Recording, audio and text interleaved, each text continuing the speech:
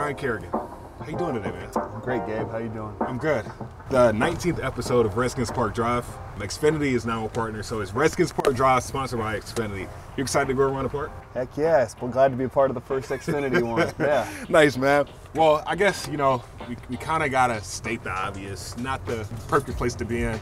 But, it's one of the reasons why we're taking a drive around the park. We got to clear our heads a little bit. But for you, what's your outlook on the season thus far? Obviously, like you said, not where we want to be. 1-9 is, let's just say it's less than ideal. We want to put it kindly. But we still got 6 games to play. I know I'm not quitting. I sign up for 16 of these things every year and hopefully more. We got 6 more games and I'm gonna, play my tail off in the rest of the season. There's a number that's lingering out there. We talked about it at the beginning of the season. I think it was like number 7. I think right now it's 2.5, right? I think we're getting close. 2.5 sacks before you become the all-time sacks leader in Redskins history. Describe that. It's something I try not to think too much about. I get asked about it quite a bit. As you can see right now on this ride, but I just try to go out there and play and just make plays. If that is to come, then which I certainly plan on it happening. That'd be an awesome thing. I know Dexter Manley's a big name and a big member of this franchise's history, so it would be an honor.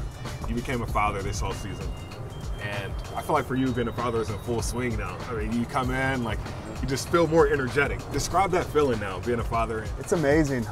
It's everything you could ever hope for. My daughter is she's amazing. She's so happy. She's so smiley. She's about 8-9 months old now, so she's starting to get a bit of a personality, and she's just a joy to be around. How she helped you as a person? I think she just provides a lot of perspective. I remember, the Cowboys game specifically earlier this year. I was pretty bummed after the game, bummed with our performance. I come out to the parking lot, and she's waiting for me. She's with a smile and and a hug, and I was like, okay, all's right in the world. Oh, for you, now that you're 9. When you look back, if you had to tell your rookie self anything, what would you tell him? Or would you do anything different from what you're doing now? Would that process change? I would just tell myself to enjoy it, enjoy every moment as much as you can. And that's not to say I haven't enjoyed things as much as I should, but you start to realize as you get older how special this job is. Because how many people get to play professional football for a living? And I just would tell myself just to really try to soak up every moment, soak up all the good. Use the bad moments to to fuel you further, and just really appreciate that you get to do something that a lot of people dream to do. If you could play any other professional sport, what would it be?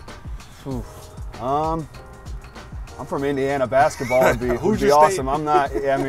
I'm not very good. I never was very good. Do you have a jump shot at it? Oh no, I was terrible. I was just an athlete out there. I'd block shots, dunks, rebounds. That was all I was good for. I had no skill. Who would be the Ryan Kerrigan of basketball in the NBA right now? Oh God. I know that's a tough question. Yeah, that's a very good question. I don't think there is one, because if they wouldn't be playing pro basketball if there was a Ryan Kerrigan, because they would have no skills.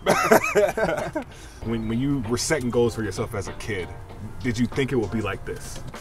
No, you never. I remember in high school, specifically, towards the end of my senior year, they did the superlatives, most likely to be a professional athlete, and Ryan Kerrigan, and I'm thinking, no, yeah, whatever, and because I'm going to Purdue, but cool, we'll see how that works out. I'd never really had the aspirations until I got to college, and then, after my sophomore year, started seeing some of the guys ahead of me at Purdue going pro, and I'm like, hell, if they can do it, why can't I do it? Right. And so it wasn't really until then that I started thinking this pro thing could be a possibility. And then, as my pro careers transpired, it's been a dream, man. I've honestly to be with one team for 9 years. When I do think back on that, it's really special. You say that, and a lot of people say when they think of the Washington Redskins, you're the first person that comes to mind. You've been the model citizen of the Washington Redskins. What does this organization mean to you?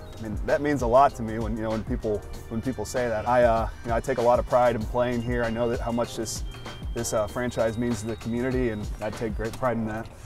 Lastly, got 6 games left. Chance to leave it all out on the line. So for you, what's the locker room message going forward?